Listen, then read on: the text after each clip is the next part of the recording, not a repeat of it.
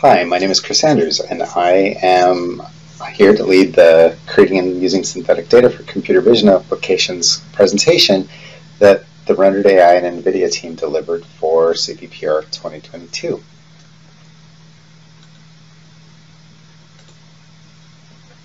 Today we're basically going to do a recap of the presentation that we gave live. There were some audio-visual recording problems, and we're happy to do a condensed version for an at-home audience.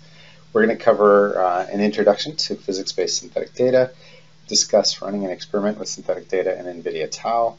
We're going to talk about developing a synthetic data channel, which is basically a synthetic data application inside Rendered.ai, and then we'll discuss how to extend synthetic data workflows. The presenters today are myself, Chris Andrews, Katya from NVIDIA, who's our guest presenter, Dan, our lead solution engineer at Rendered, Sam, who is a release engineer here at Rendered, and then Matt, a senior software developer here at Rendered.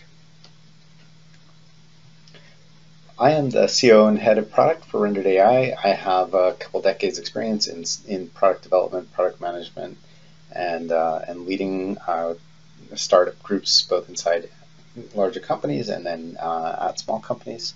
My focus historically has been in 3D, geospatial, and a variety of domains related to geospatial. Katya joins us from NVIDIA. She is a senior data scientist. She has a PhD in computer science and a master's in media informatics. She has specialized in solving computer vision and video analytics problems using AI. And these days she's traveling the world basically presenting on NVIDIA TAO and other NVIDIA data science tools, and she's helping customers solve problems every day. Dan is our lead solutions engineer, and he has about 10 years experience in the geospatial industry. He's a subject matter for us in remote sensing, 3D, and then feature extraction from 3D data. Matt joined us as a senior software engineer. Matt has several years of experience overseeing AI-based product applications, and he's got a bunch of experience in machine learning development and a background in physics. And Sam is our release engineer. She has 6 years of full stack experience as a software engineer. She's got a BS in computer science, and she's studying for her MS right now. The key points that we would like you to take away from today's class include the rationale for using synthetic data, definition of physics-based synthetic data, which is what we focus on, roles and skills for staff who are going to be developing synthetic data, typical workflows for success, benefits of using a platform for data generation, and then examples of actual synthetic data applications. Rendered.ai offers a platform as a service for synthetic data that enables data scientists to overcome the costs and challenges of acquiring and using real data for training machine learning and artificial intelligence. We're headquartered in Bellevue, Washington, with all remote operations. We have a subscription-based hosted platform that was released late last year, and we focus on computer vision use cases, including generating X-ray images, satellite data, life sciences, and much, much more.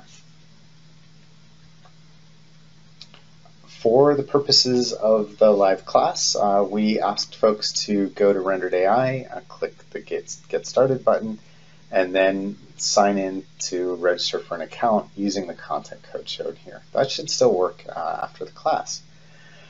You also should sign up for an account with NVIDIA NGC because there will be some tools used through NGC in parts of the demos. One note was that you must have a Google account to use Vertex AI, which is part of one of the demos. Okay.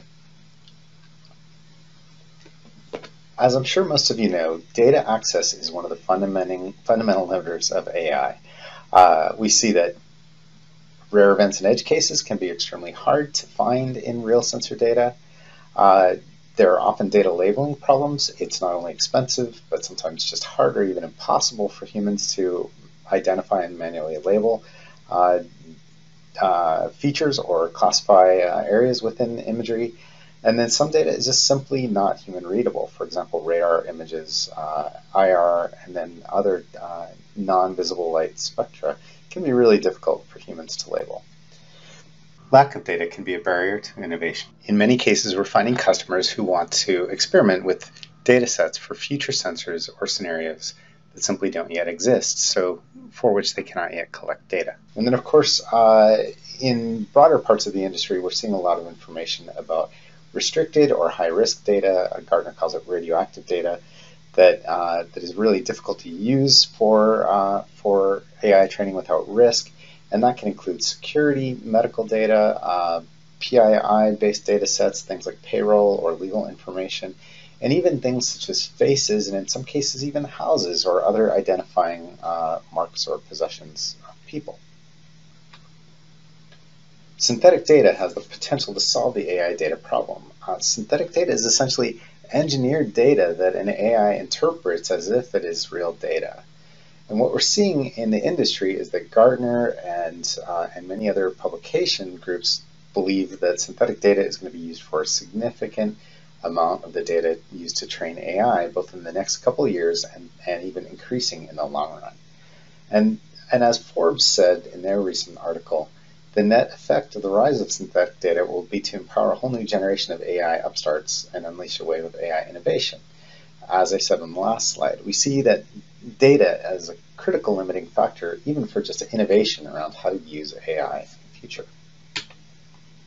We are seeing lots of news about synthetic data. There's increasing activity around investment and acquisitions, executive thought leadership, especially from larger companies such as Amazon and NVIDIA, Meta, and many others. There are more and more proof points coming out every year, and then of course we're seeing more technology developed around synthetic data creation. When we talk about synthetic data at Rendered, we are specifically talking about physics-based data that emulates real sensor captured data from the field. For example, this could be passively captured data such as video or camera imagery, hyperspectral imagery from a satellite sensor, and many other passive capture domains. It can also include more active sensors such as radar. We actually have our own physics-based SAR simulator, for example.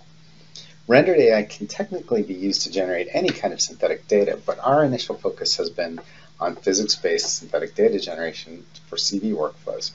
Typical output from the Rendered AI platform includes 2D imagery, 3D models, additional 2D and 3D content, metadata, and annotation that is used to train AI models. If we look at today's AI workflow, what we often see is that customers are focused on basically scraping together the data that they can find or buy to train algorithms, test them, and then basically get what they get.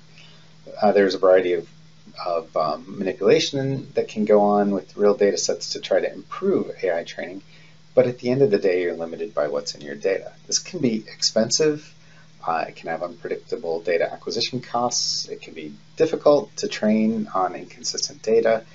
When you test and validate using real data sets, you often have to split up the amount of real data that you have, which even further reduces the utility of the data. And then fundamentally, your results are limited to what you can achieve with real data sets.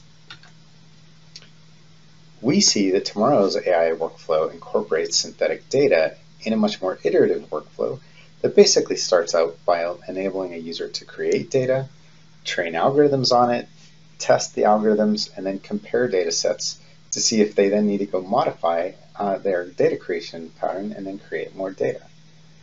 One of the ways that we often start out working with customers is to ask, what is the ideal data set that you think you need to start off this process?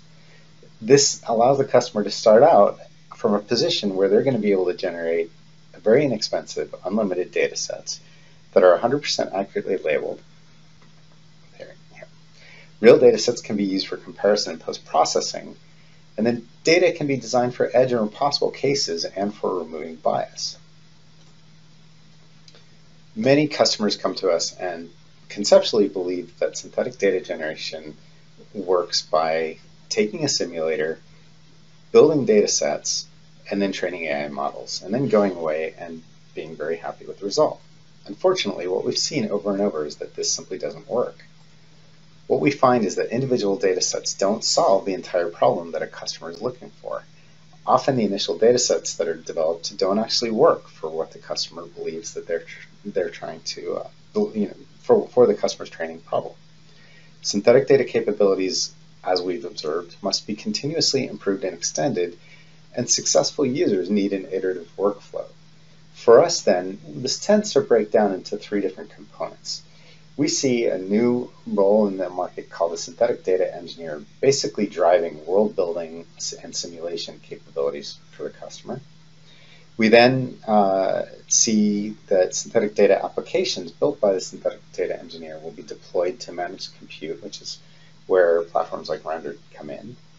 And then we see data scientists being able to easily generate dataset jobs, retrieve datasets, conduct quality assessment, and then train AI models. And from there, if they need more changes to the simulation tools that have been built, they can then work with synthetic data engineers to drive more variability or more post-processing effects or other things into the world building and simulation that goes on to create synthetic data.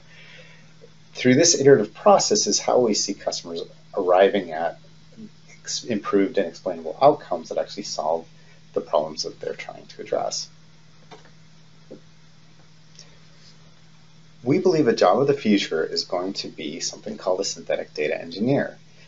As Gartner is saying, if a ton of data in the future used to train AI, in fact, they believe most data in the future used to train AI will be synthetic, there must be, therefore, a job role, a job function for someone who will be engineering that data.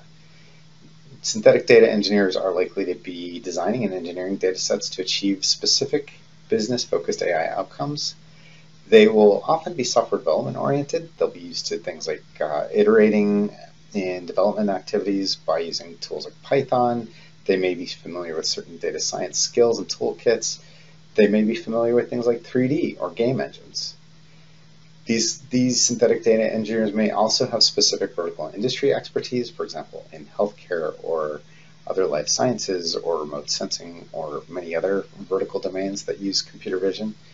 And then they will often be expert in specific data types and technologies. So this could be specific types of sensors or renderers or modeling or other simulation technologies.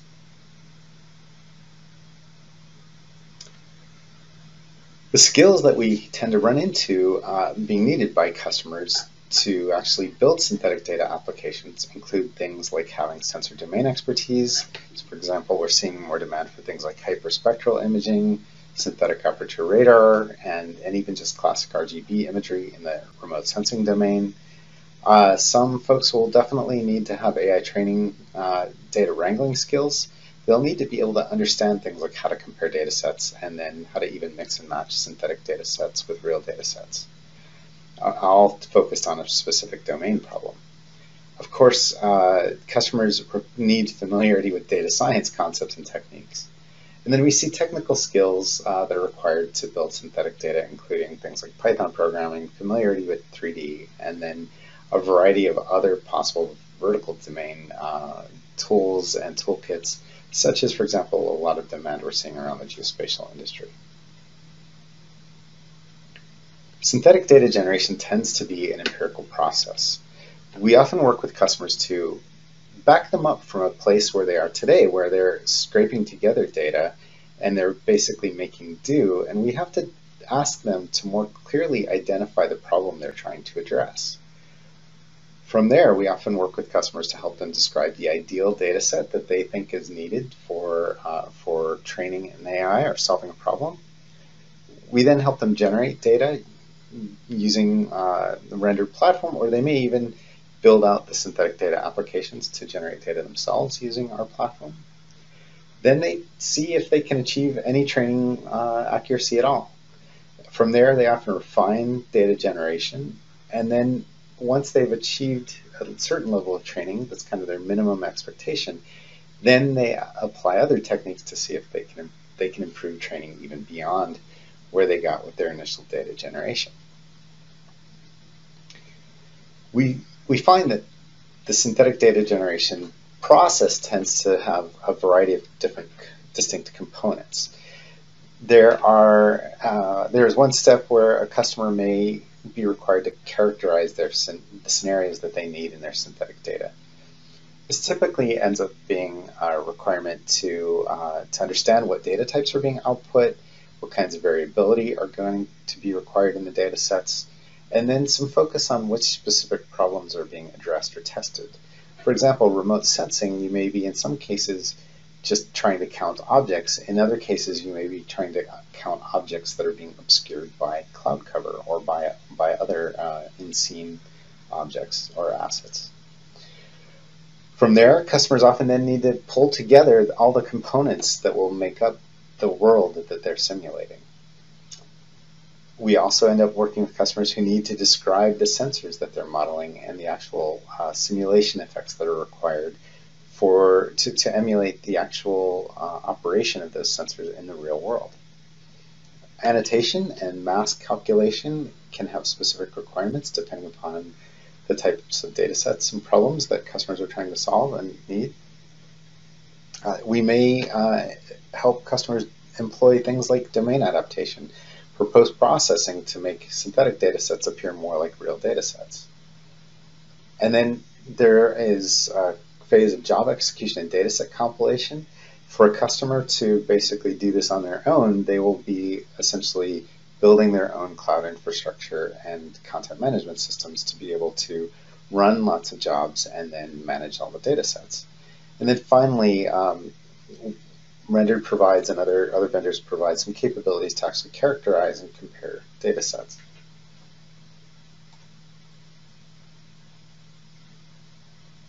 We typically talk about some distinct phases of effort during the synthetic data, what we call channel development activity. A channel for us is a focused synthetic data application that is designed to output specific types of computer vision content plus annotation and other metadata that will be used to train AI around a certain domain. That could be a simulation real-world scenario domain, or it could be specific sensor modalities or domains.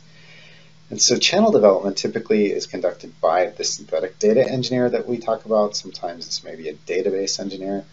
And what they'll be doing is aggregating and creating scene content, modeling digital sensors, and then creating the configurable channel that will then be deployed to the rendered platform, where computer vision engineers and data scientists and even automated workflows can basically take those channels, create and configure drafts that will drive the specific execution of jobs on the channels, run jobs, get data sets, and then take the data sets outside Rendered and train and evaluate AI. Channels for us often become open source examples for customers to build upon.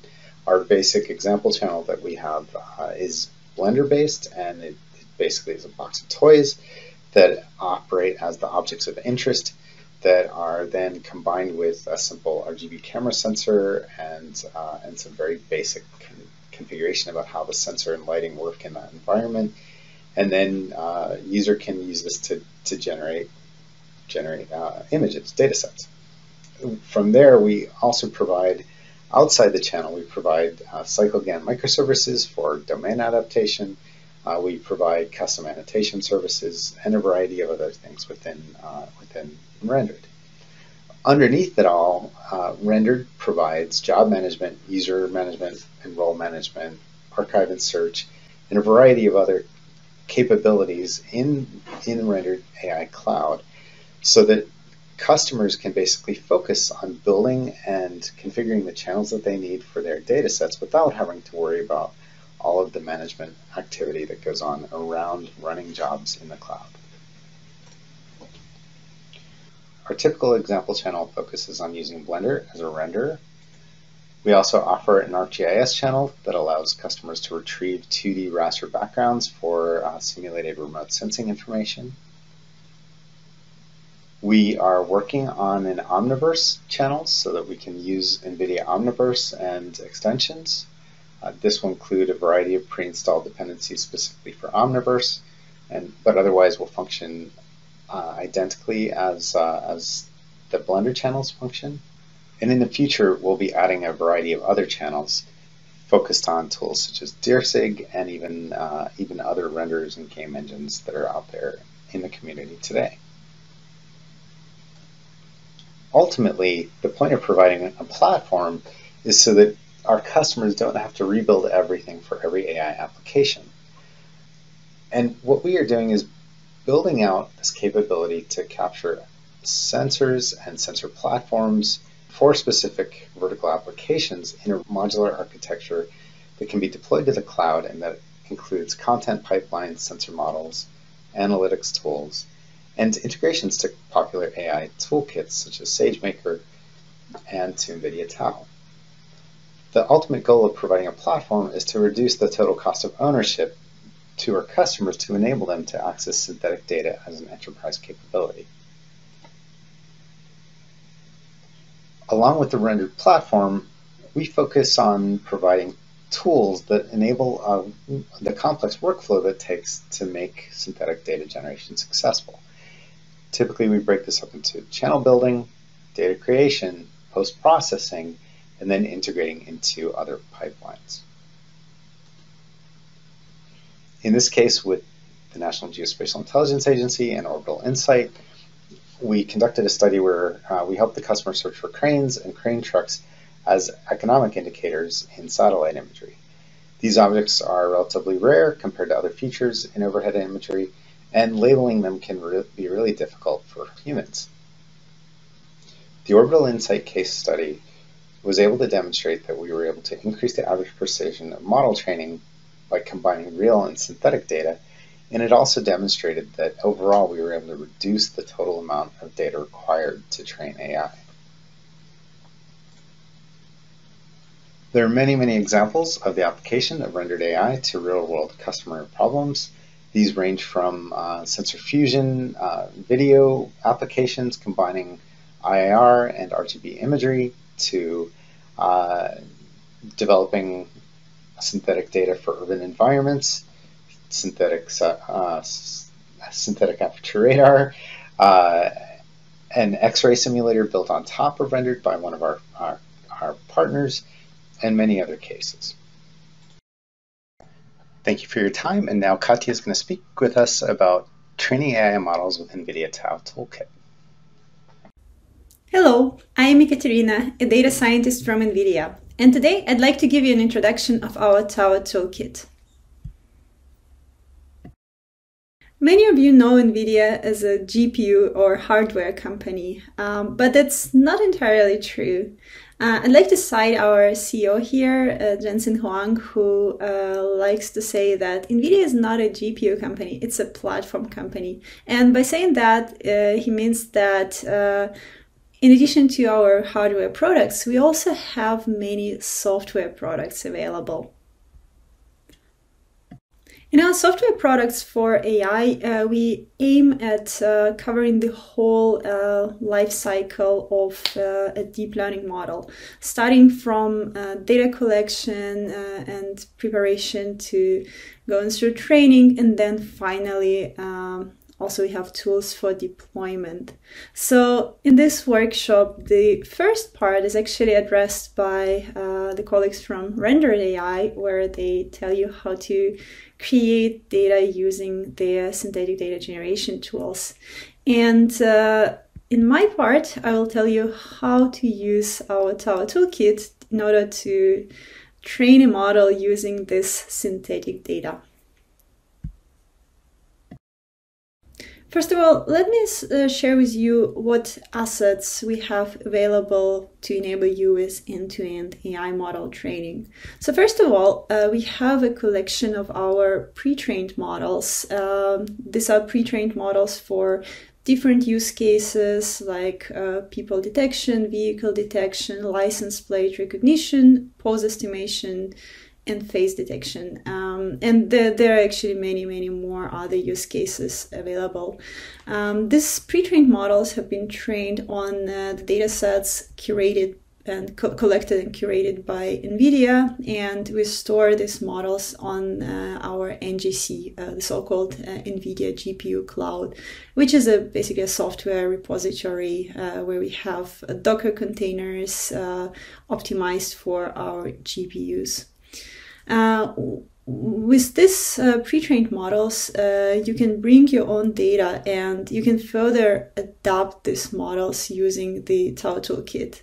The TAO toolkit is a zero coding tool for training, and it allows you either to train a model from scratch, adapt an existing one as like the pre-trained models, and furthermore, it allows you also to optimize your model in order to make it the most efficient for deployment. And then finally, after you have put your model through this optimization training step, you have your own model, which you can use for production. This is free even for commercial deployment. And then we also help you with the deployment tools, such as, for example, the DeepStream SDK for video analytics. We also have a set of sample turnkey apps, which I'm not covering in this lecture today. Here I'm showing you how NGC catalog, the NVIDIA GPU Cloud catalog, looks like. So on the main page, we store different collections for different use cases. So we categorize our software in, like, for example, is it a high performance computing software or is it a software for deep learning? So it's really easy to navigate and browse. And depending on what you look for, you can quickly find it, also using the search option here. Here I'm showing you how the end-to-end AI development and deployment collection looks like. So you can see here a list of containers which are typically used by deep learning researchers and developers. And you can see here that we have the containers for PyTorch and TensorFlow. These are our versions optimized for our GPUs. We also have software for deployment like TensorRT and Triton Inference Server. We have also speech processing, speech recognition frameworks available. And finally, TAO is also in this collection. So if you want to try it, just go to the NGC, search for this end-to-end development and deployment collection, and find TAO toolkit there. And I also mentioned that our pre-trained models are also hosted on NGC. So for that, the best way to find it is start from the TAO page, and we have a list of these pre-trained models available. So then if you click to each individual model, you will see such a model card where we basically describe what does this model do, how has it been trained on which data set, which was the distribution of the data set. We also mention what are the limitations of the model and its performance on different hardware. So let me provide you with more details on what TAO actually is. So as you see here, TAO toolkit supports training for vision and for conversational AI. And underneath, it's basically a collection of Jupyter notebooks, which you can download from NGC, as I mentioned. And there you can just follow step by step the whole process of training, starting from data preparation and augmentation, including, of course, the training step. And furthermore, you can also apply some optimization techniques like pruning and quantization. It all works on the our CUDA-X stack, including NVIDIA Container Runtime, CUDA, and cuDNN. And it's also fully compatible with our TensorRT, the optimizing compiler. TAO Toolkit can run on any of our training platforms, be it any workstation with an NVIDIA GPU, a DJX station, or in the cloud. And the models trained with TAO can be deployed on literally any NVIDIA GPU, also including our embedded Jetson family. Here's an example application I created using TAO Toolkit. So that's me in my home office, and as you see here, it's a gesture recognition application running. So the way I created it, I used the pre-trained model for people detection, and I retrained it with TAO using some open source hand detection dataset.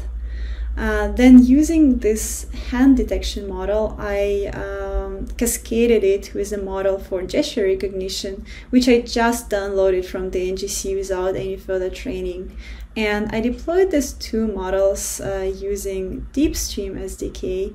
And this is all running on a Jetson device, and it has real-time performance. So you see that the models are very efficient. In addition to pre-trained models, we also support a broad variety of state-of-the-art models, including image classification, object detection, and segmentation models. So all these models have been pre-trained on open image dataset, and they are fine to use even for commercial deployment from the legal perspective. I'd like to speak now about optimization techniques. And I know that in the research community, it's often all about accuracy. But when we're dealing with real business cases, it's really very important also to have our models which are performing well, which have high throughput and low latency.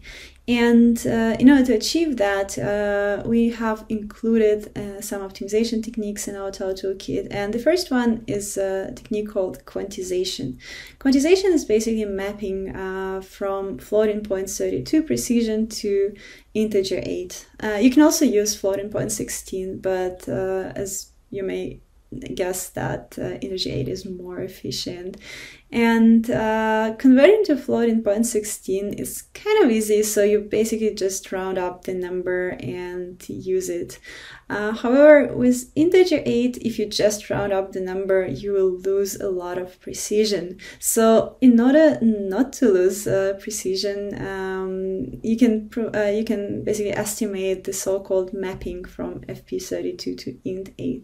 And there are two ways to do this. The first one is called post-training quantization, or also it's called calibration. For that, you need a separate data set on which you run your model, and you estimate the minimum and maximum values of the weights in the model, and then use it to basically to find this mapping. There's another way to do it by using the so-called quantization-aware training, and basically by doing that, you're learning this mapping during the training. And as you may guess, this is kind of more efficient and precise. And we enable this quantization-aware training in TAO Toolkit. So in the exit, you get your model and then the calibration file available together with your model. Another optimization technique is called pruning. Pruning means removing neurons which do not participate in the final prediction. The way you do it is you basically rank these neurons based on their influence in the final score, and then comparing them to some threshold, you just remove those which are not very active. By removing neurons, you also remove the associated connections, which makes the network small in size and also leaner and faster in execution. The only downside of this process is that when pruning the model, you may lose a little bit of accuracy.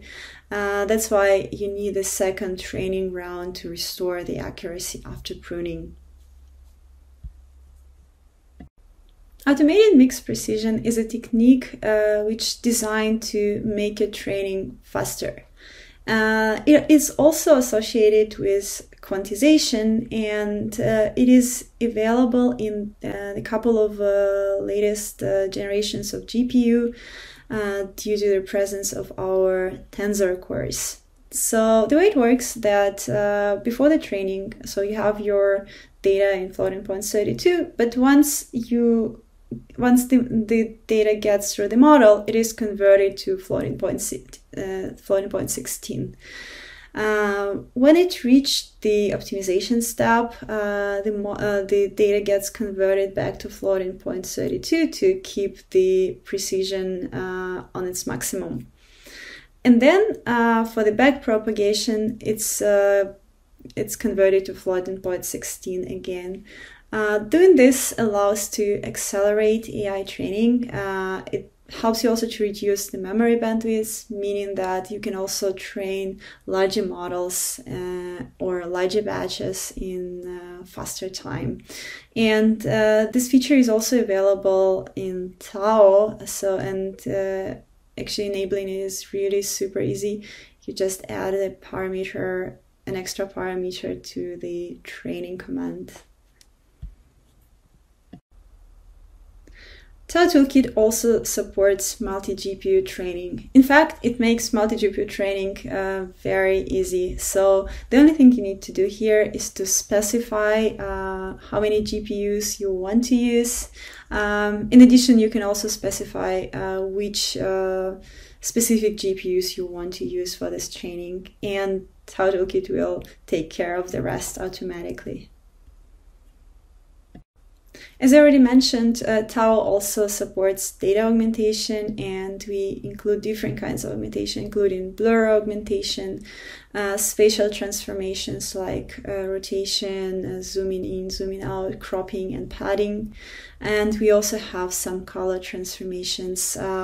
You can easily control it by specifying, for example, the degrees of rotation or the thresholds for color transformations. So you have the full control on augmentation parameters.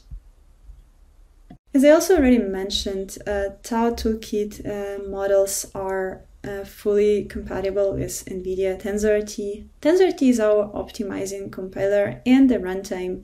And underneath, it includes a set of optimization techniques like layer and tensor fusion, weight and activation, precision calibration, kernel auto-tuning, dynamic tensor memory, and multi-stream execution.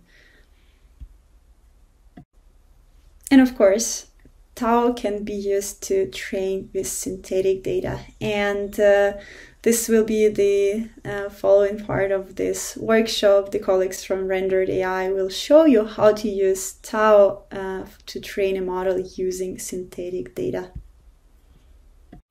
And last but not least, please let me share with you some NVIDIA resources. So first of all, here's the link to TAO Toolkit, where we have everything from documentation to the link to the quick start guide and instructions. We have our NVIDIA technical blog, where we regularly publish some insights about hardware, software, business aspects. We also have our NVIDIA Deep Learning Institute, where you can learn different aspects of deep learning. Also, the NGC Software Hub link is there, where you can download all this software which I mentioned today for free. And finally, if you want to stay with us, feel free to register for the NVIDIA Developer Program, and the QR code on this slide also leads you to the program registration link. With that, I'd like to wish you happy training, and I hope you enjoy the workshop by Rendered.ai. Hello, my name is Matt Robinson. I am a senior software engineer at Rendered.ai, and today I will walk you through training an object detection model using synthetic data. So Chris has introduced Rendered.ai at large, and Katya has given an overview of the TAO Toolkit, and I will show how these two can be put together to close the loop on ML.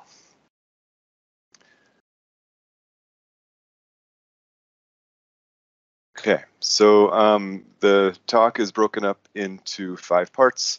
I will describe the experiment and then show some target samples that we're going to try to recognize Rubik's Cubes in, and then go to the Rendered.ai dashboard and make sure that the graph is set up to generate data sets that we think will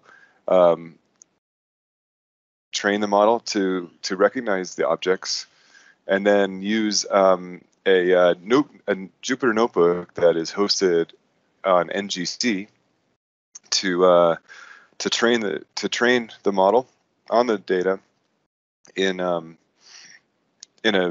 web browser, and finally visualize the inferences to see how it worked. So the details of the experiment are as follows. We're going to train an object detection model using an open source notebook, and the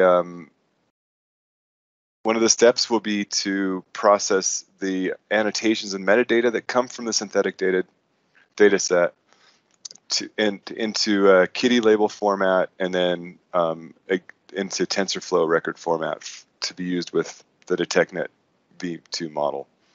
The backbone object detection model comes from the NGC catalog, where there are several models to choose from, and we'll take a look at those, and then train the model and inference the target images to see how the accuracy looks, to see how well the data set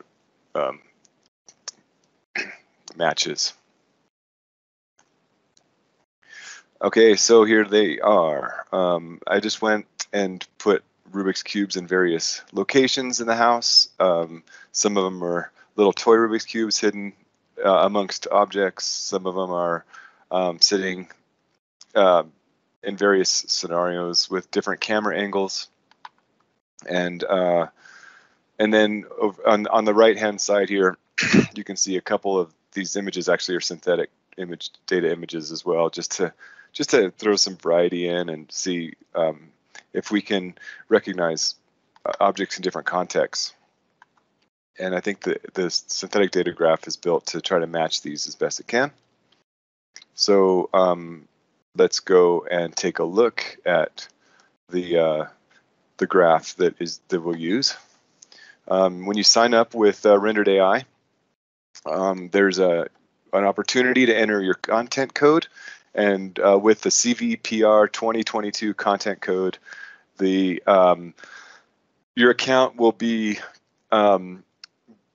built off of this workspace.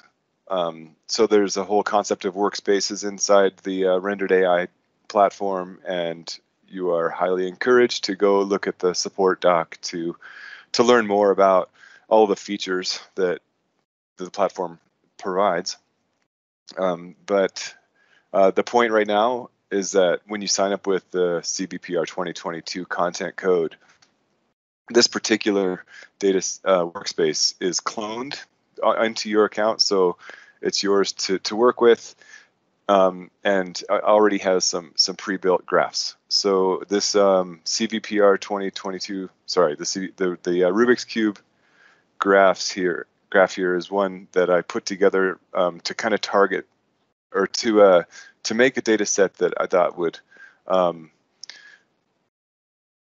train a model to recognize the target images, to recognize the objects in the target images. So the graph ultimately ends in the render node, which generates the images. So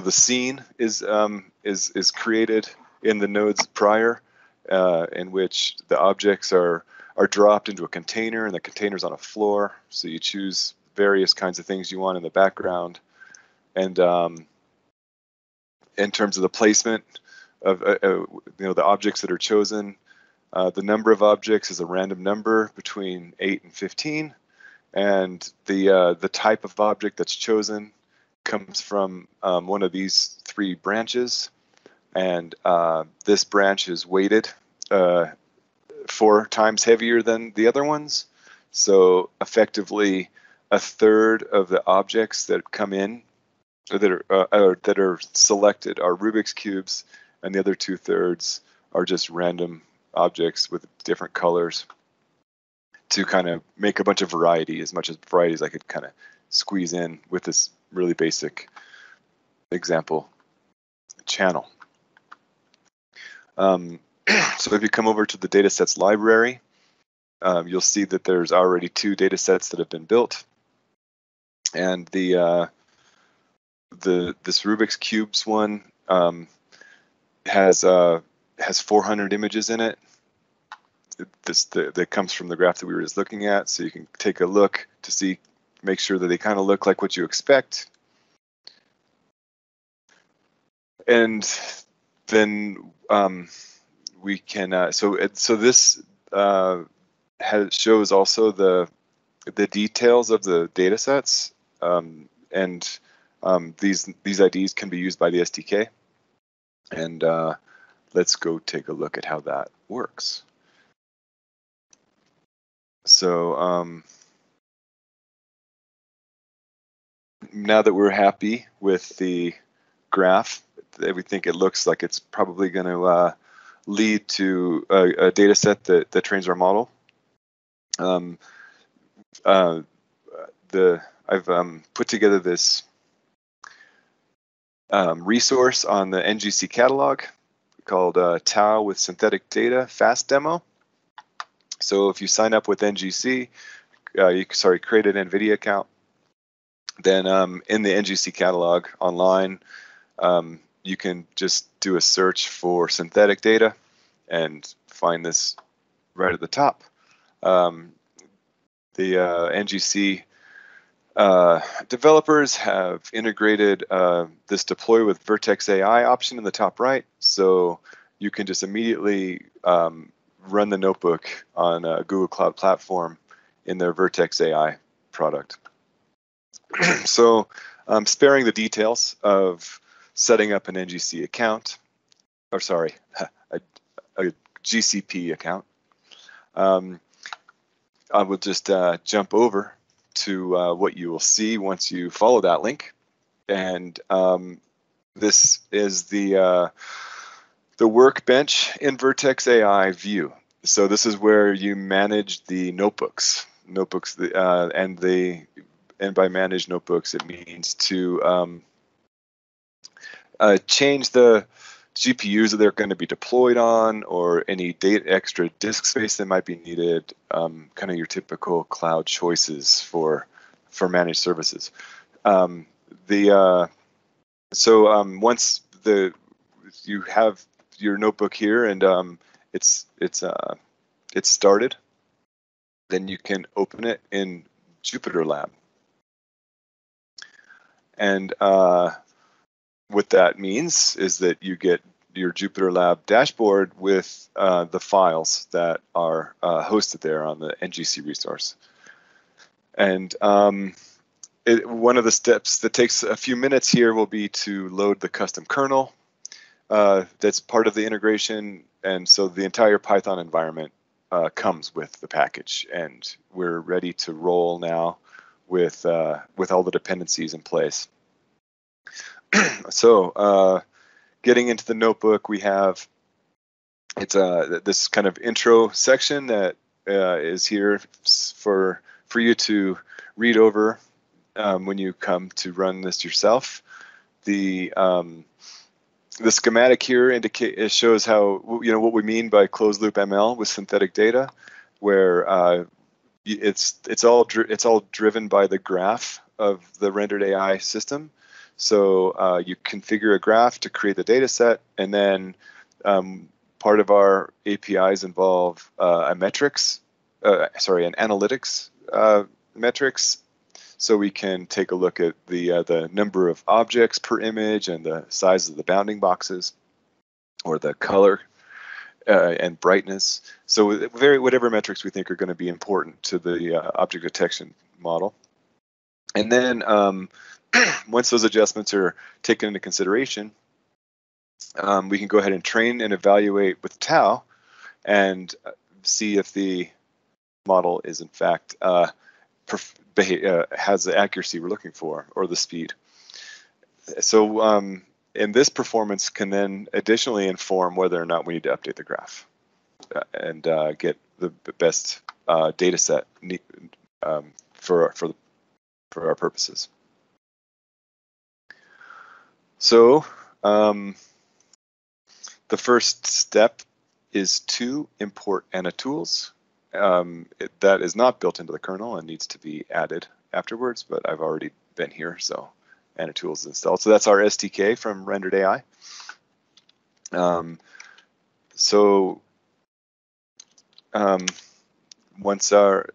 we have all of our dependencies in place, we set up the environment variables for the project, which just kind of says where the data sets are, and the specs file, which is this directory here that has all of our the different configuration files needed for the TAO toolkit.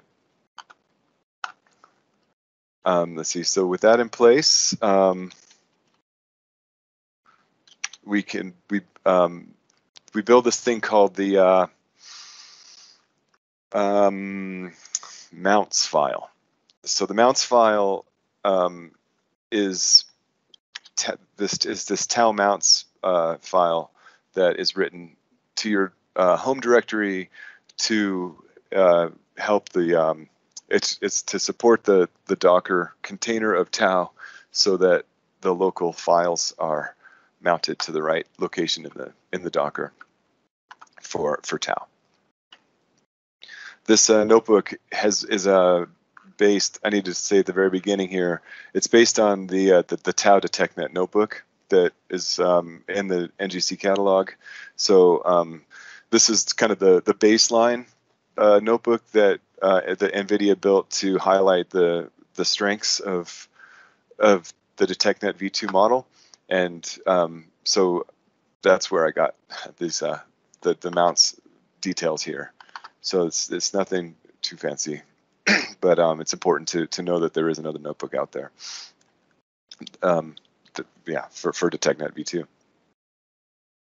Let's see. So in terms of the training data, I will log in to Rendered.ai with my my alias here.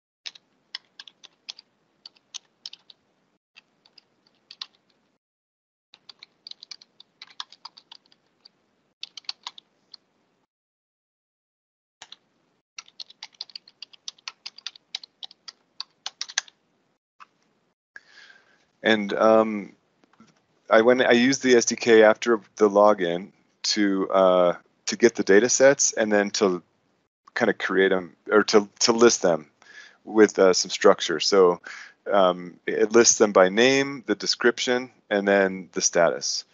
So the description of this bottom one here, CVPR Rubik's Cubes, has 400 images with 400 by 400 resolution. And so now I can now the ID is associated with the name in this structure, in this dictionary that I created, and I can just refer now to the data set by name. Just a little hand holding. The point is that we have the data set ID ready to go. And what I'm going to do here is create a directory name based on the data set name, which is CVPR Rubik's Cubes, and then download the data set. So because we're on Google and it's really fast, we already have it here. Oh no, never mind, we're not there yet. So here's the data set metadata. So more details that are provided from the SDK, using the SDK to access the data set. And then downloading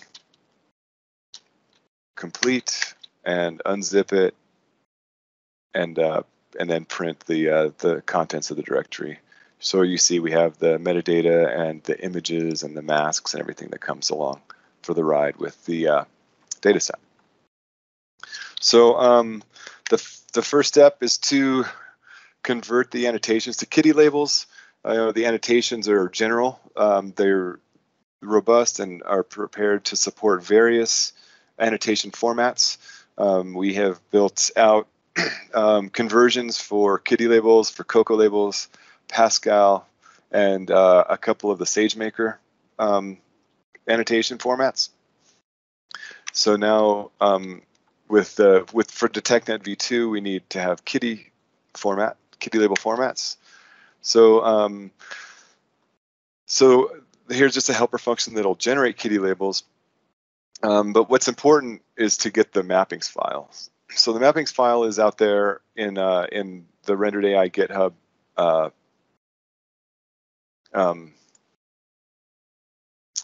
resource on GitHub. The mappings file, there's a few mappings files there. This one, Rubik Cube, is built to make all objects distractors other than the Rubik's Cube, so that the object detection model only trains on Rubik's Cubes. The default mappings file just treats every toy as its own class, so it's built to detect bubble bottles and Play-Doh tubs and whatever the toys are individually. And there's another example out there for a mappings file that's just called toys, in which all of the objects are just mapped to the toys class. So whatever, just to kind of give some examples of how you would convert a synthetic data annotation to a project-specific annotation format. So we're going to go to kitty, we're going to use the Rubik's Cube mapping, and then convert, yeah, so go ahead and do the conversion, and then take a look at them. So here you can see in this particular image, number 97, there was one distractor and one Rubik's Cube, and there's what the kitty label data looks like. So it looks all good. Moving on to now converting the kitty labels into TensorFlow records for use with TAO. Let's see here. This one of the things I do throughout the notebook is to take these specification files, the configuration files for TAO, and I convert them over to a temp. And change the variable names in there. So they're written with like dataset dir as a variable, or I'm treating dataset dir as a variable and then replacing it with the real dataset directory. So so you can see here that now the kitty conversion configuration file now has this kind of elaborate long name of where the dataset is listed. And now that we can verify that the conversion script is accurate, and go ahead and run the dataset convert command from TAO DetectNet v2, and then verify that the TensorFlow records showed up. So all looks good. So step 3, to prepare the model. So we need to go get the backbone from NGC. And this first cell downloads the command line interface for NGC, and then we can call it and take a look at the options. So this lists all of the pre-trained DetectNet v2 models. So there's various versions here. We're interested in this ResNet 18 one, but there's all kinds of DetectNet 2 versions available. So let's see here. So now we're okay. So here we are downloading the VResNet 18, and so now all the weights are here locally for us to use for the notebook to access. And it's time to prepare the training specification. So again, you're going to convert the spec file to a temp file and replace all the dataset dir and project dir to the real ones that we have in this example. And then I went ahead and listed the entire file so we can see all the hyperparameters that are being used for the training campaign. I preserved the resolution of the training images, so they're both 400 by 400. I didn't want to change any of that. The number of epochs is set to 60, and lots of others. But those I think are the only two I changed from the default settings. I didn't want to get too much into the weeds on the hyperparameters. I just wanted to make a training set that would work pretty well. And so I just trusted the NVIDIA engineers to have their default values. So, so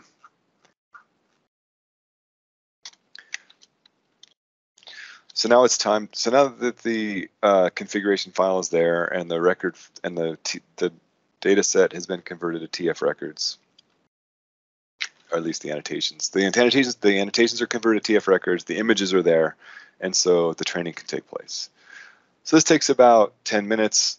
So I went ahead and just did it in another account, so we can skip to the future by me just changing tabs.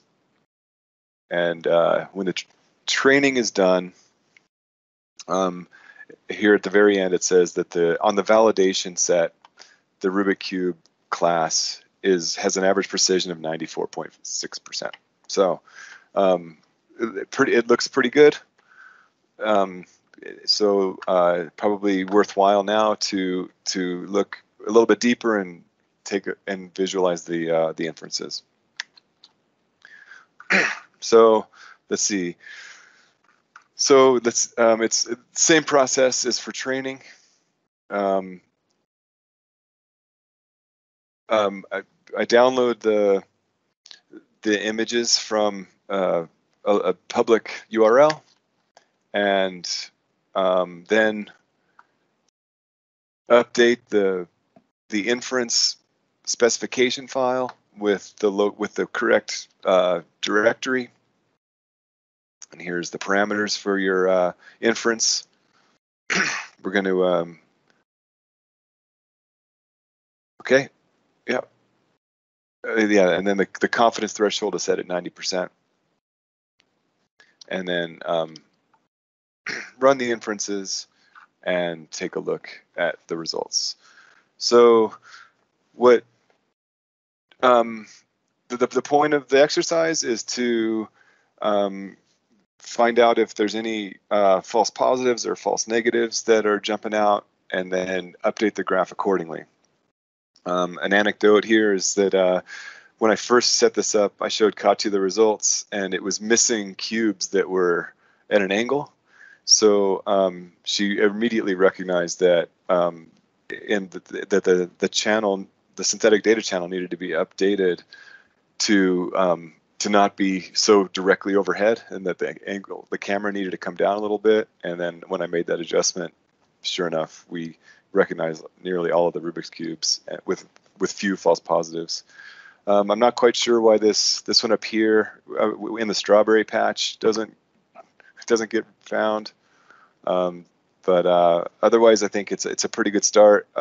Probably more accuracy would come if the images were larger and there was more of them. But I just wanted to get just a small data set to demonstrate the functionality. But if so, that's some hypotheses. I'm not sure if yeah. The idea is for a computer vision scientist to look through these and maybe get an evaluation set and a metric to say I would need to update the channel to prevent a particular thing or to capture a particular thing, and then that's what we do at Rendered, is just iterate with our customers to get these training data up to spec. So thank you, and please reach out with any questions. Hey, I'm Sam, and I'll be talking about how you develop a synthetic data channel on the Rendered.ai platform. So to go over what I'll be speaking about, First, we'll recap what the synthetic data channel is. Then we'll talk about the simulation engines and how the rendered AI architecture supports them. We'll talk about digital twin sensors.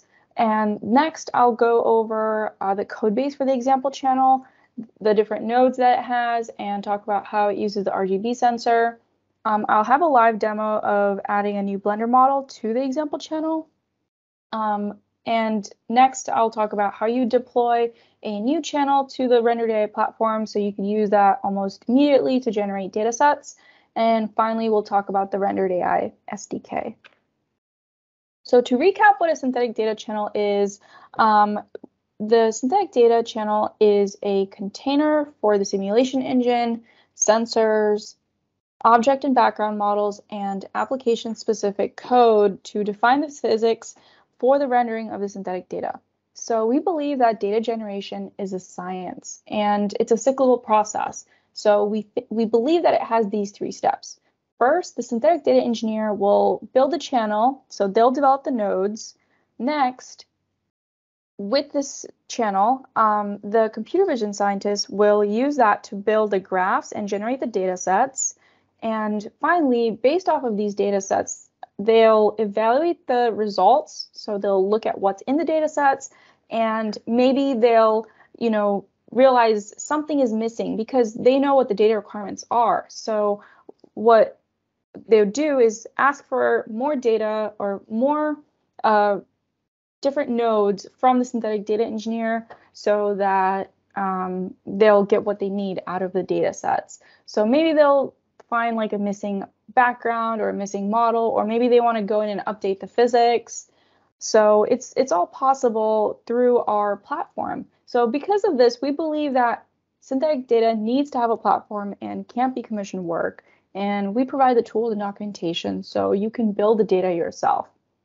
One real-world example of this is in the prior experiment that Matt had spoken about.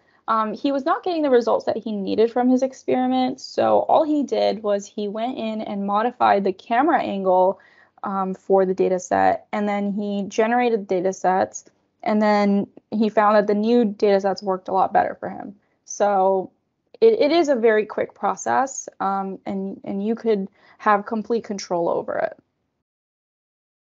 So now let's talk about the simulation engines and the engines that we support. We support Blender, Omniverse, and DeerSig currently, and there will be more rendering engines to come. So all 3 of these engines are ray tracing and physics-based. Blender is a simple RGB engine that is useful for common camera synthetic images. DeerSig is a render adapted to platform for other parts of the electromagnetic spectrum and useful for atmospheric science. Omniverse is useful for robotics and warehouses.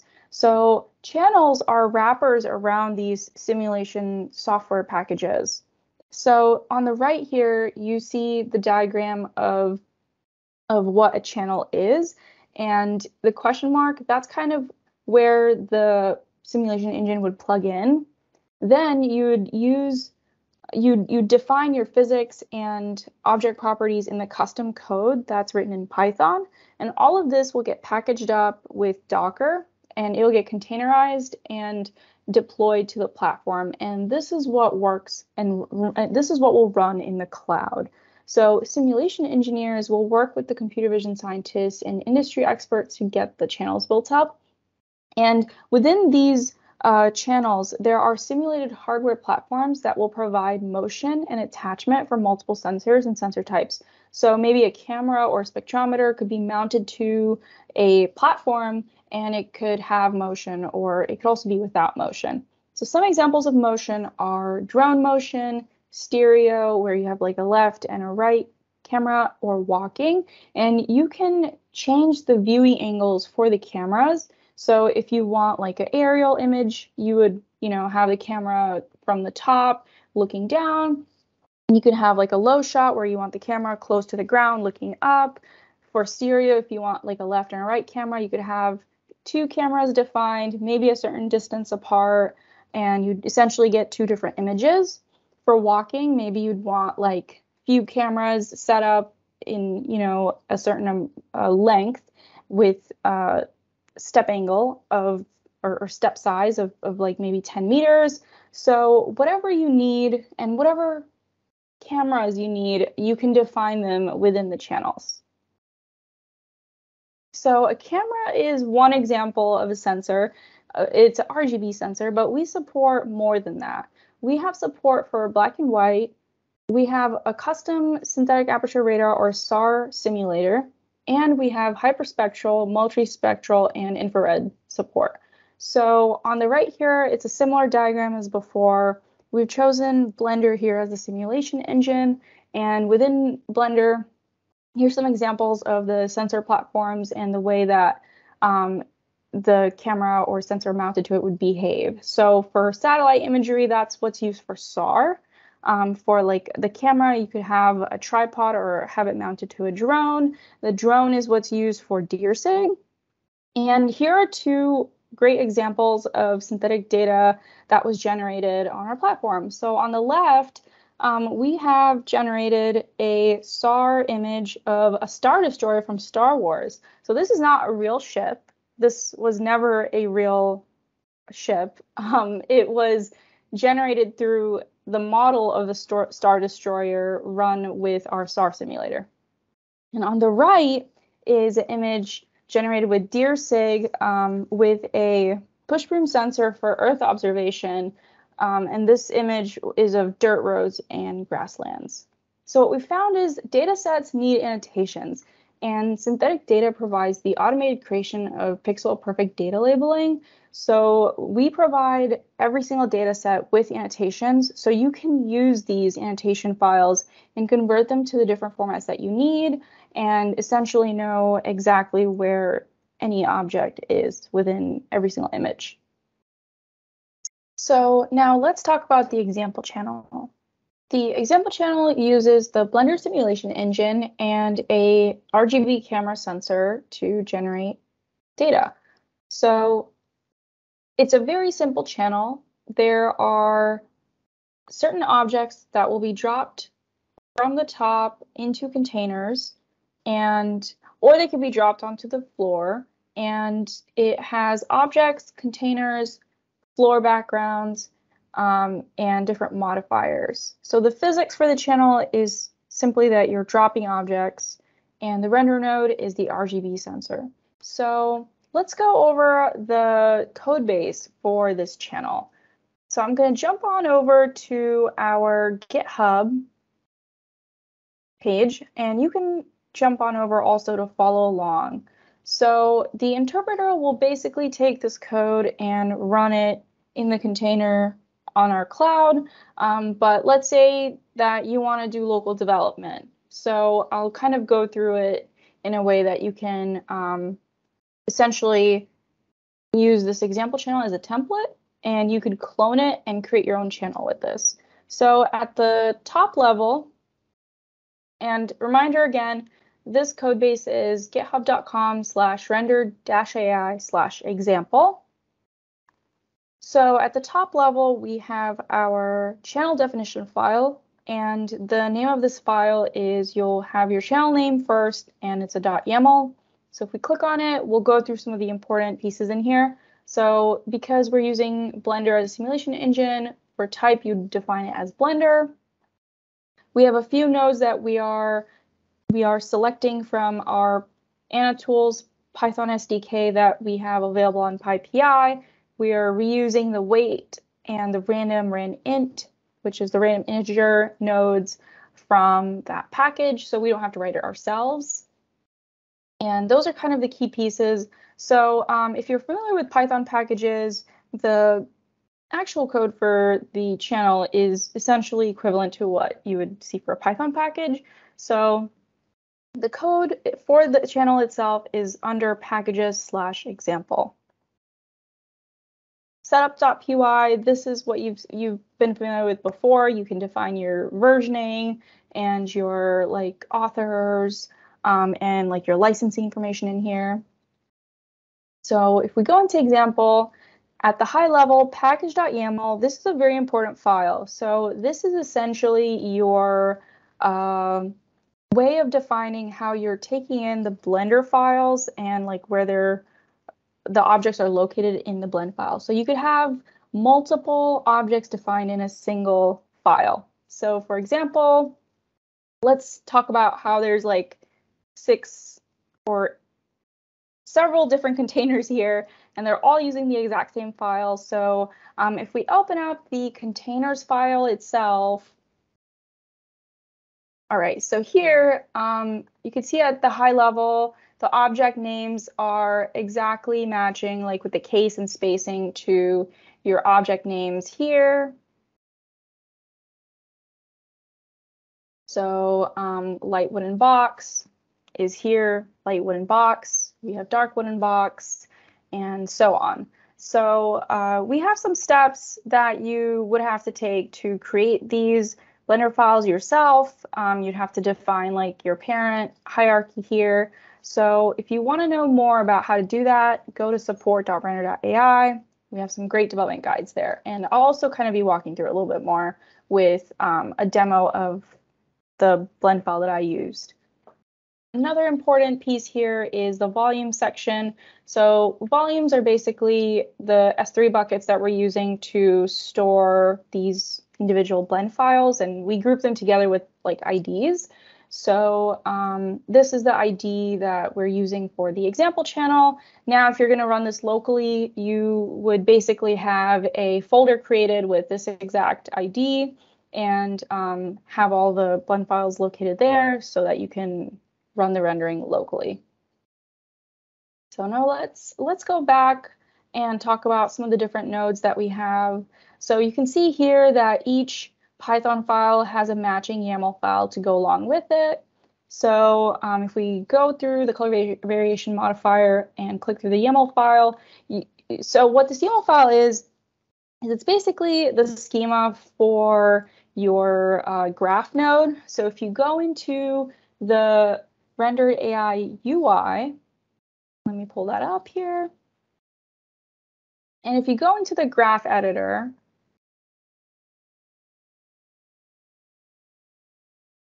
so if you use the CVPR2022 content code, you can follow along and have these graphs available to you. So I'm going to open up the CVPR Rubik's Cubes graph, and I'm going to open up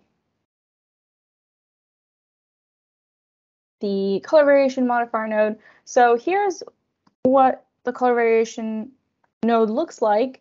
And what you can see is you can define some of these like parameters as defaults. So all of these parameters show up in your dropdown. You can define what the different inputs are. So here we have input as like the actual color itself, which is these parameters from the dropdown. And the other inputs is it has to be a type of generator to be an input link. And you can also define what the output link is here. So output is generator. And then you can define how you want it to show up in the list. So we're having it show up in the modifiers list under the color header, and the name of the actual node is called color variation. You would define a YAML file for every single node that you're developing so that you can have control over how it shows up in the UI. And you can even define a like tooltip like helper to kind of give some info on what it is. So for example, if you hover over the eye, you can see that it matches over to the tooltip value on the left. I'll talk a little bit about the dropobjects.py at a high level. If you want to know exactly what the code is and what it does, I would highly suggest for you to just look through it on your own. So there's different ways to go about placement. So maybe you want to randomly drop something like what we're doing, or maybe you want to throw something into the air. Maybe you have certain areas in like a scene or like your background where you'd want objects to generate within. So you want it to be like a bounded. So for example, if you want objects to fill in a parking lot just in like a few different locations, but you want to have like trees on one side, you can define that. We're using the Blender API to do that. And Another example is maybe you want to randomize colors and textures. So we're randomizing colors with color variation, but if you want to get more granular with it, you can go further. You can reuse the drop objects physics node that we have, or you could write one yourself. So that's a little bit about the nodes. I kind of want to leave it at a high level because we have a lot of great support talk on our support site that you can read through if you want to dig in more. So now I'm going to go back up to the root level here and talk about the different mapping files that the example channel has and what a mapping file is. So we have 3 different mapping files here. So the files are interfaces with the machine learning engines, and using these files, you can highlight points of interest. So this will help with setting up the annotation files, and with this, you can be as granular or generic as you want with your annotation, and this will essentially label every object as you would like it to. So if we look through the default mapping file, you can see here that there's classes and properties, and for each class, there's a number assigned to it from 0 to 6, and then 99 is a distractor. So basically, distractors are going to get ignored, and here, every single object is assigned to a number, so you want all of these objects essentially to show up in the image, or sorry, annotated file. And here, one thing I'll point out is Rubik's Cubes. We have sorted and unsorted Rubik's Cubes. So like, you know, when you mix them up versus when you solve the cube. So that's why we have 2 different types of cubes here, but they're all part of the same class called Rubik's Cube. So this is a little bit different than, for example, if you wanted to just highlight all the Rubik's Cubes in an image. So here, you would label Rubik's Cube as 0 and everything else is a distractor. So every other object is set to 99 versus the cube objects that we have are set to 0. So all the other objects are going to get ignored for the data labeling and only the cubes will get labeled. So this is kind of useful for the post-processing step of the data set. So essentially, once you run a job and you have a data set generated, so if you're following along here in the content code, if you click on like the CVPR Rubik's Cubes, you'll see a bunch of options here on the right. So here we ran it 400 times, so there's 400 images in the data set. What you can do is you can create the annotations with the different formats that we have supported here with these mapping files. So these are the mapping files that we just went over. And Dan will be covering this in a little bit more detail. Next, I wanted to show you how you'd actually go about cloning this repo and adding a Blender object to a channel. All right, so this is going to be a little bit of a live demo. So let's say that you found or you have a object file that you really want to add to a channel, and what would you do to do this? So for my example, what I did was I went to TurboSquid and I found like a super simple low poly image of like a Mustang. And unfortunately, this is not available on TurboSquid anymore. They seem to have taken it down, but I was able to snag it before they did that. So I had to change a few different things for this blend object. So I have it opened up here. So what I went and did was I resized this because when I first downloaded it, this was a very large scaled car. It was like 40 feet long. And the example channel is real size, like its scaling is like real life. So you'd want to scale everything down to around 2 inches. So when you drop them into a container, everything is kind of going to be the same size and it won't drop like, on top of the container. So next, what you'd want to do is go into the blend object itself and set up the hierarchy. So you rename whatever the top level is here. So I have this name to car. Then you'd want to remove any existing cameras and light sources because we already have a camera defined with that RGB node. So any other cameras would just be extraneous and could mess with the final rendering. And then finally, you'd want to enable rigid body physics.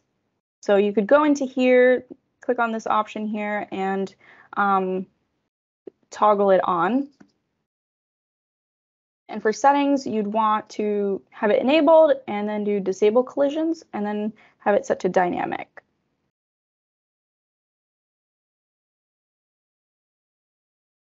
All right, so now what I did was I created my object file and got it ready for use in local development of the channel. And then I went and cloned the channel.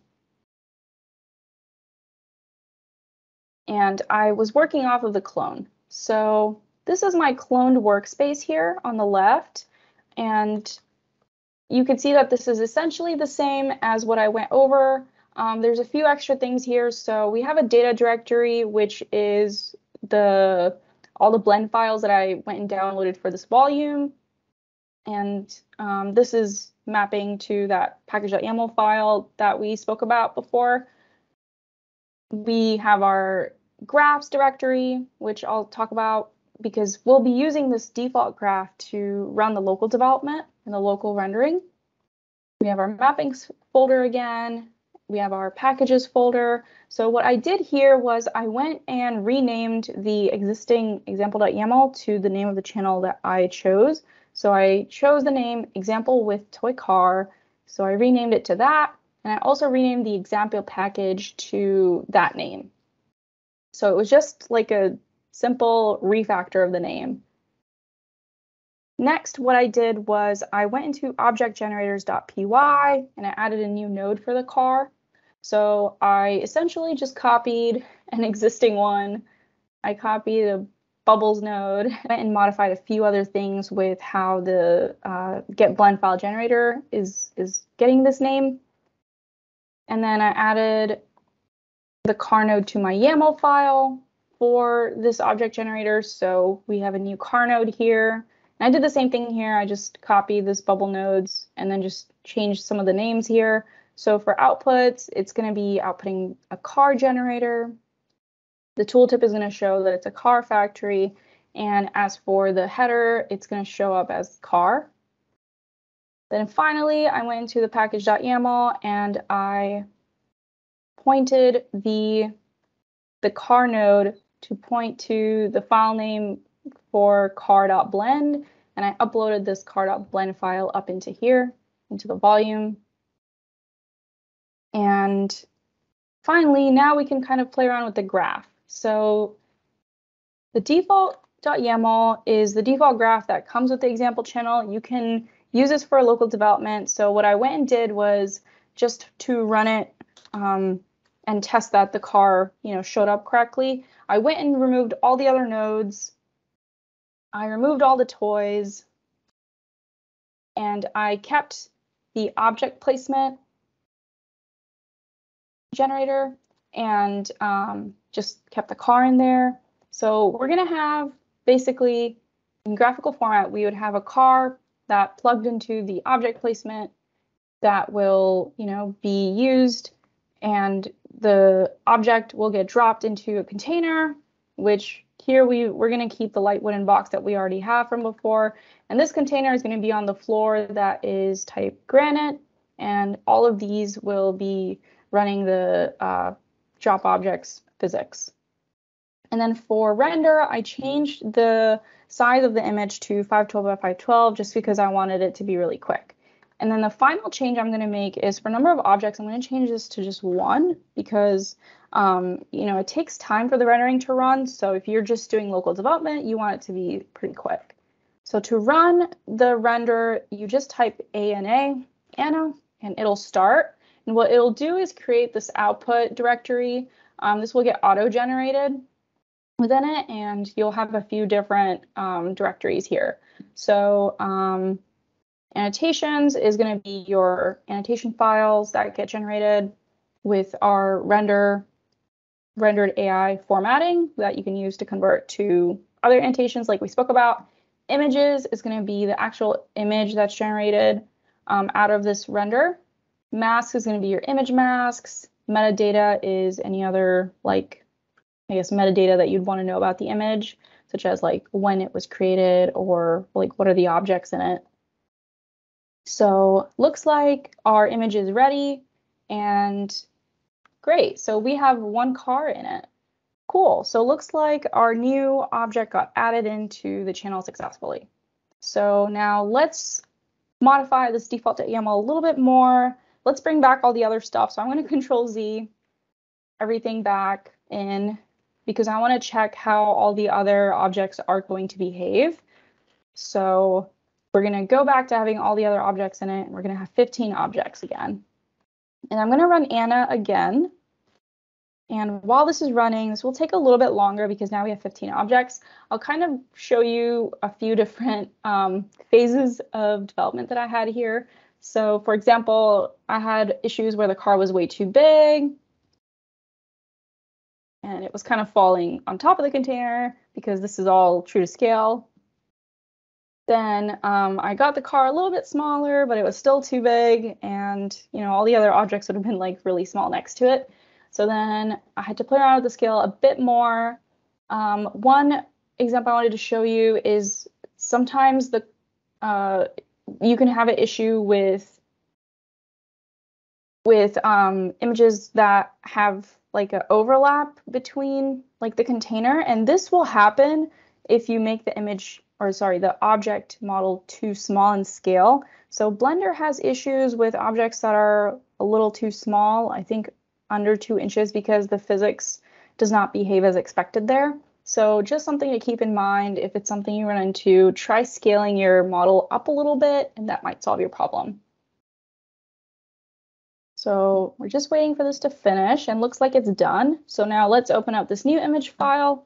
Cool. So it looks like all the other objects that we've had existing on our example channel show up here with the new car. Cool. So now what you'd want to do is basically you'd want to deploy this channel to our Rendered.ai platform, because this channel is now ready to be used to generate datasets in the cloud. So in addition to deploying this, you'd also want to upload this volume to our platform.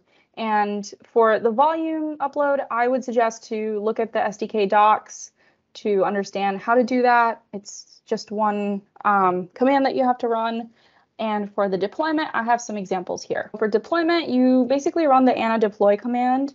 You just type that into your command line terminal, and then it'll ask you, do you want to create a new channel or do you want to deploy it to an existing channel? So here I chose that I wanted to deploy it to an existing channel because I'd already created this channel. And then it'll take a few minutes to run. It'll have some output like this, where it'll show you like the steps that it's running. And then once it's done, you can go to the workspace on the platform and enable it. So if you go into workspace here, click on the channels, then you'll be able to create a new graph with it. And so if you go into these graphs, I created this graph with this example toy car channel that I just showed you. And what you can see is we now have the car node in the object section here.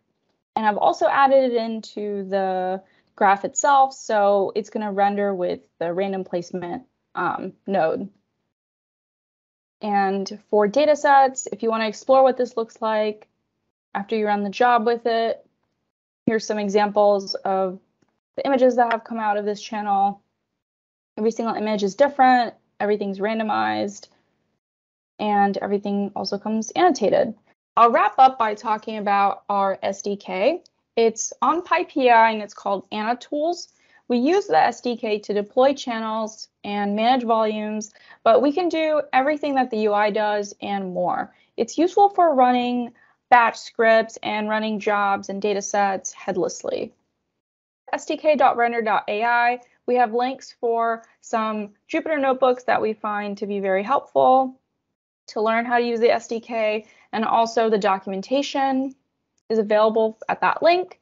This is what the documentation looks like. We have every function documented just like any other Python package that's out there. You click on this link, you can go and browse our resources repo, which holds a bunch of Jupyter notebooks that help to understand how to use the SDK, but also how you can use the SDK with machine learning pipelines.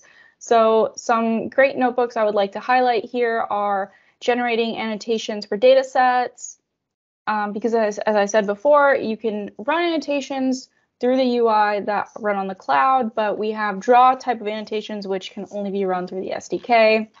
If you'd like to annotate your data sets with 2D or 3D bounding boxes or with segmentation, this is the way that you'd have to do it. Another great notebook is the Dataset Analytics notebook. So you can run analytics jobs to get certain types of information about your data and metrics for statisticians, and this will help you understand if the data that you've generated is useful. And I'll hand it off to Dan now, who will speak more on the post-processing. Thanks, Sam. So Matt and Sam talked to you about how to generate synthetic data on the Rendered.ai platform. But I'm going to talk to you a bit about how to extend your synthetic data workflows and to use adaptation and analysis to enhance the performance of your synthetic data once it's generated. So a quick overview of what I'm going to talk about.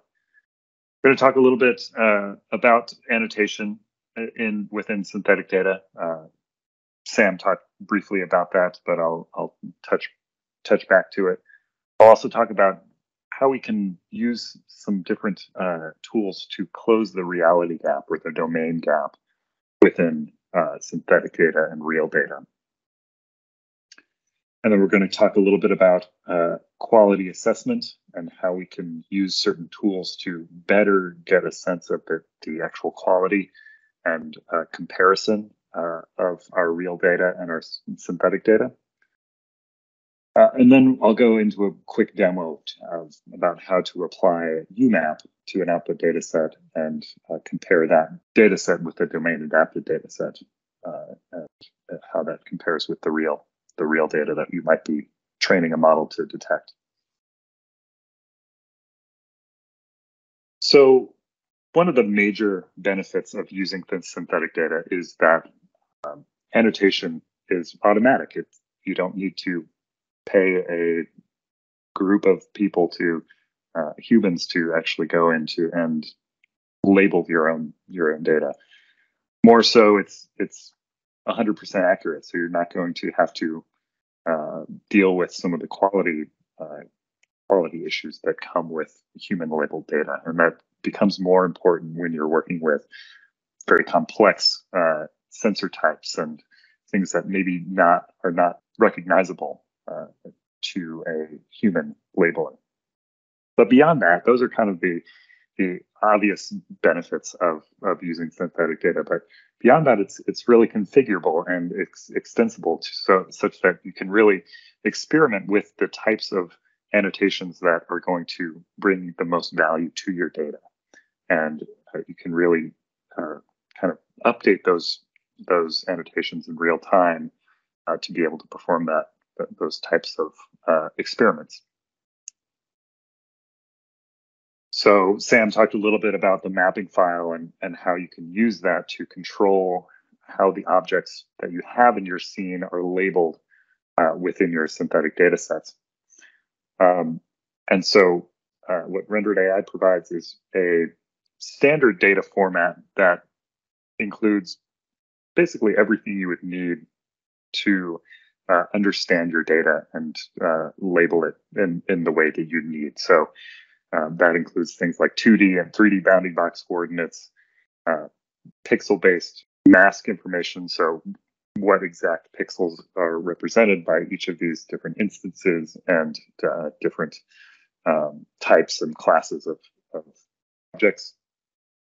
Things like distance from the sensor to get a sense of depth for each of these different objects in your scene, their rotation and things like that, as well as potentially the obstruction level. How much is it obstructed by other objects in your scene? And that's an optional calculation that you can provide in there to inform things like kitty labels. And then once you have all this information, you can, as a post-processing step, generate new annotations for the data that you've already generated in different annotation formats like Cocoa or Pascal or Kitty. And so the ability to take that data and generate multiple different types of annotations from it allows you to really tailor your experiments to include a variety of different information based on these types of annotation that you provide. So when we're looking at synthetic data, we really are mainly concerned with how it compares with the data that you're going to be actually using your model to detect. So, all simulation is really an approximation of reality, or maybe more accurately, sensors are kind of a measurement of reality, and simulation approximates those measurements using digital twins of sensors and scenarios and physics that are involved in capturing that image. So, no matter how robust of a simulation we get, there is still going to be a bit of a domain gap or reality gap between, the simulated data that you have and the actual sensor-based data. There are going to be some unique attributes about your sensor that you may not capture within that estimation, and that's true of any simulation. So what we've found success with is actually using a GAN-based approach paired with the physics-based simulation approach. So training a GAN model to adapt a synthetic data set, the characteristics of that synthetic data set to that of real data. So as you can see here on the left, this is the original synthetic data. And on the right, we've taken that same image and adapted it to the specific data that we are interested in classifying. So the actual objects in that scene have not changed in their location or their composition, but the characteristics of the image as a whole have shifted a bit. And these are the types of things that get picked up when you're training an AI model to detect objects. So the domain adaptation model we use is the CycleGAN approach. So that was developed in 2017. It's kind of the OG domain adaptation model that kind of hit the scene about 5 years ago. And what's great about this approach is that it doesn't require matched pairs for training. So you can take a representative sample of real data and train it to create an adaptation of your synthetic data, even though it's not an exact representation of those same features that are found within the real images. So another big benefit of it is that the translation occurs on edges that are found within the image. And what that provides is a preservation of the overall feature shapes that are involved in your image. And from there, we can say that there's not really a change in the annotation that's required to represent those different objects that are found within the scene. So some of the considerations you want to take into account when you're training a CycleGAN. One is that the from set, the real data that you're feeding in to train that GAN model should be pretty extensive. So we're finding that around 1,000 images provides the best result. And you can kind of see that in the image over here to the right, where we have an example of 1,300 zebra images, and this shows a pretty robust translation adaptation. But when we get down into kind of the 250 to less than 100 scale, we find a lot of kind of attenuation and different artifacts that are present within the scene.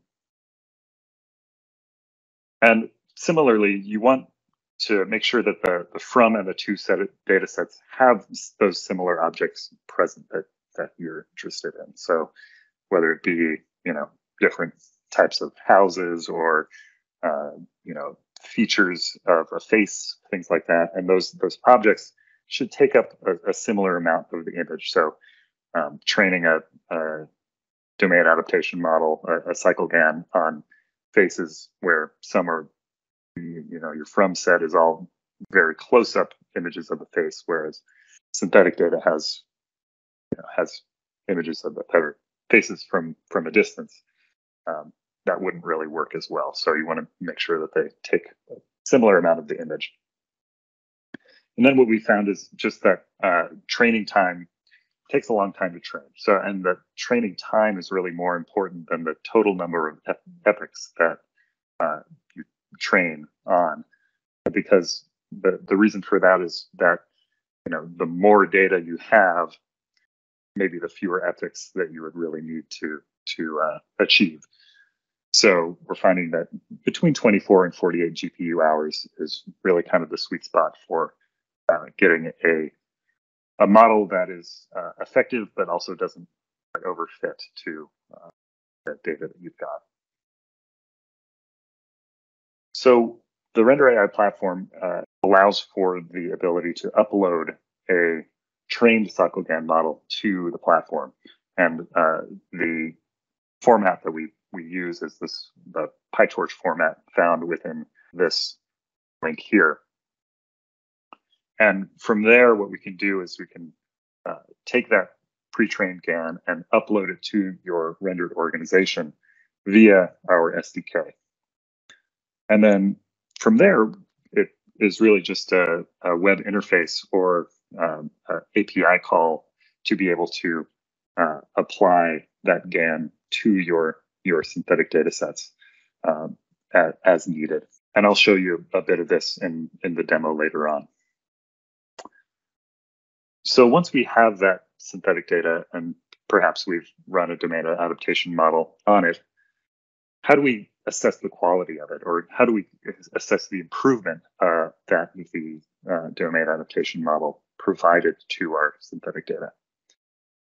And kind of the gold standard or the north arrow that you really want to look for is does it improve my AP scores? But that's just kind of a single metric there, and it doesn't necessarily highlight where the data has improved, what sorts of features have been included into the synthetic data, where it can be improved, what's maybe missing from that data.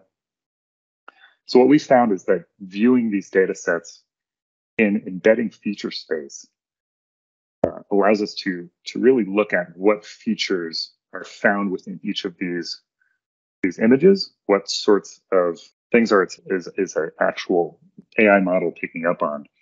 And then we can highlight the differences between clusters of features found in real images versus the clusters of features found in synthetic data. And if they don't quite overlap, then maybe there's some more work that we need to do in capturing those specific features. So how we use this is we implement a UMAP design, and UMAP stands for Uniform Manifold Approximation and Projection, and it's really a way to intelligently reduce the dimensions of our data. So if we apply CNN, a convolutional neural network that includes a feature pyramid network, we can use the patterns found within those reduced dimension spaces and then reduce them further to 2 or 3 dimensions, such that we can actually visualize those what are really images in a 2D or 3D space. So that's sort of the concept behind it. What we have here is kind of what that looks like in 3-dimensional space. So I'm going to open up the platform and show you a bit of how to do this and what this really allows us to do with the data. All right, so here I am within the Rendered AI platform. And so I have generated some data using what I'm interested in this case is looking for cranes within satellite imagery. So I've generated some synthetic data with these tower crane objects within various RGB satellite imagery. So you can see that this is an example of some cranes. They've been simulated to match the 2D backgrounds that they've been placed into these 3D assets, placed within these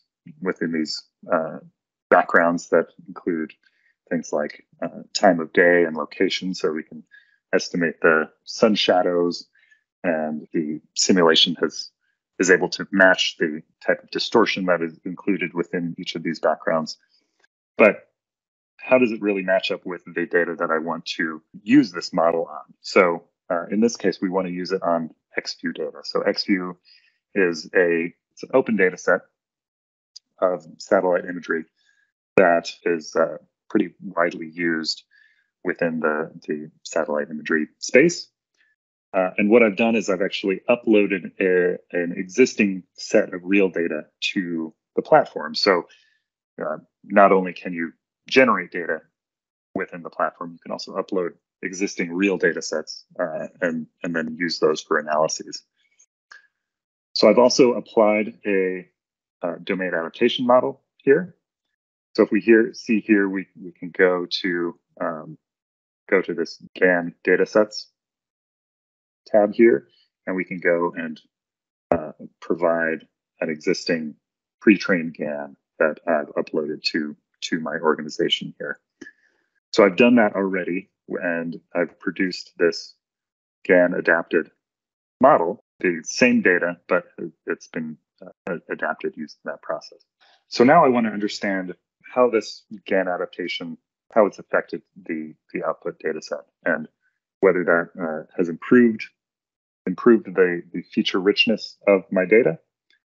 And with that, what I can do is select these 3 data sets and click compare. And that will bring us to our UMAP analysis pane here. So we can click on the XView data to use that as the fit data set. And then we can go ahead and click compare. So I've done that already over here in this tab.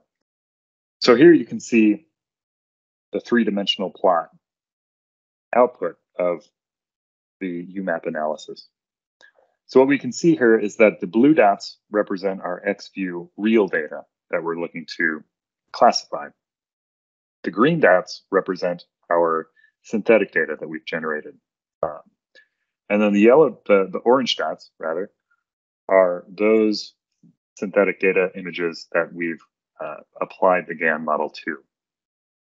So you can see just right off the bat that the green dots are very heavily clustered in this bottom right area, whereas the domain adapted dots, the images here, cover a much wider portion of the real data set, of the embedding space of the real data. So we can dig a bit deeper in there, so we can see, okay, the images in these clusters, they're pretty bright. That's a domain adaptation, adapted image. You can kind of see it's a bit more reddish, a bit darker, and that is kind of the output, the matched output of the real data that's adapted that domain to. So you can see a bit darker, a bit redder, and that is in line with some of these other images that are kind of a bit darker, a bit hazier maybe. So some of the characteristics may be sensor-based, and this is sort of the way to bridge that gap. We can also see over here that there's some images that are not within cluster at all within the real data set. And you can see in a lot of these images, they're pretty dark. So we We may not really be able to pull too many features out of that to begin with, but that, or we may not really be generating data that is similar to this in this sort of way, these dark regions.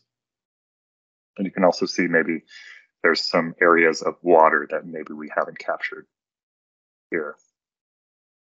So that is to say that if we look at the features that are out of cluster, you can really see trends in what sorts of features exist within the synthetic data and what sort of features do not. We can also change the feature size. So if you remember, we're using a feature pyramid network and reducing those dimensions using UMAP. So we can choose different levels of that feature pyramid, and that changes the output of our 3D plot here. And you can kind of see it follows a similar trend, but maybe other certain images will be outside of cluster in various feature pyramid levels that weren't before. So you can kind of pick out what's being captured and what is not. You can do that all the way down to 64 by 64. So that's kind of a taste of what we can do with domain adaptation, what the effect of that is on our data, and then how we can use tools like UMAP to go in and then analyze that data, find the features that exist within our synthetic data and those that do not, and better get a sense for how we can improve the synthetic data that we're generating to better match what we're looking to classify. And with that, I'll hand it back to Chris to conclude. All right, so thank you very much from the Rendered.ai and the NVIDIA team for taking some time out of your day to spend a few minutes and listening to us talk about synthetic data and the things you can do with Rendered.ai and NVIDIA. And then, of course, we hope that you were able to follow along a bit and that you've been able to sign in and try out Rendered. If you have any questions, please feel free to follow up with any one of us. I've listed out our emails here, and we absolutely look forward to seeing you. And if you were in person at CVPR, we hope that you enjoyed the show. And then if not, then we still hope that you were able to enjoy some technology that week as well. So take care and let us know if you have any questions.